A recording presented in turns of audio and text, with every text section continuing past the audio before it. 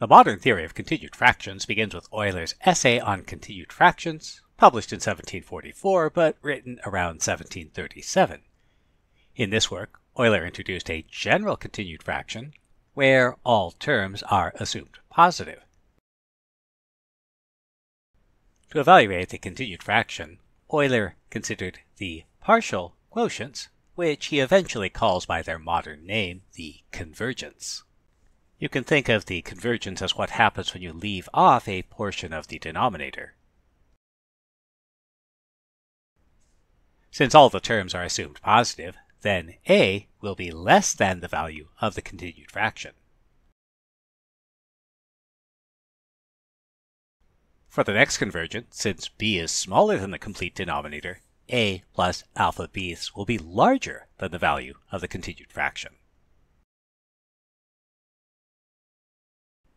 For the next convergent, c is smaller than the complete denominator, so b plus beta c's will be larger than the complete denominator,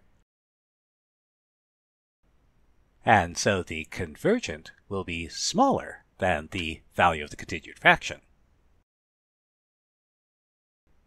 And so in general, the convergence will alternate between being greater than the value of the continued fraction and less than the value of the continued fraction. Euler used this alternating property of the convergence to prove that continued fractions always converge. While this is true for generalized continued fractions, Euler then focused on continued fractions of the form where all of our numerators are 1. The motivation for this change is that the Euclidean algorithm allows us to convert a rational number a, b's into a continued fraction of this form, where a, b, c, d, and so on are the quotients that result from the Euclidean algorithm. The convergent property means that the continued fraction expansion of a rational number a, b's provides a sequence of successively better rational approximations which will have smaller denominators.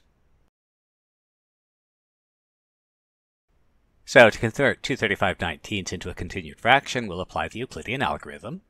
235 divided by 19 is 12 with remainder 7. Then 19 divided by 7 is 2, remainder 5. 7 divided by 5 is 1, remainder 2. 5 divided by 2, 2, remainder 1. 2 divided by 1 is 2, remainder 0. And since we have a remainder of 0, we can stop at this point. And our quotients give what we usually refer to as the denominators of our continued fractions, while our numerators are always 1. While the Euclidean algorithm gives us the actual terms of our continued fraction expansion, it's helpful to see why it works. So we can view this as follows. The fraction 235/19. First, we can rewrite that as the mixed number 12 and 7/19. So what we'll do now is we'll rewrite 7/19 as the reciprocal of 19/7. But now 19/7 can be rewritten as the mixed number 2 and 5/7.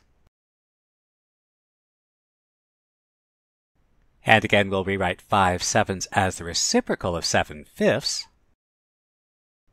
Then rewrite 7/5 as 1 and 2/5.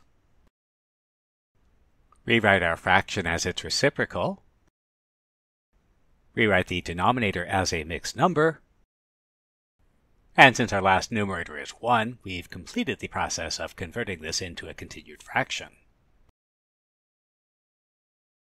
Our convergence, our first one, is going to be the whole number part. Our next one will include the first fraction. We'll include one more term for our next convergent. One more for the next convergent. And because this is a finite continued fraction, our last convergent is just 235/19. The important thing here is that these give successively better approximations to 235/19, even though the denominators are smaller.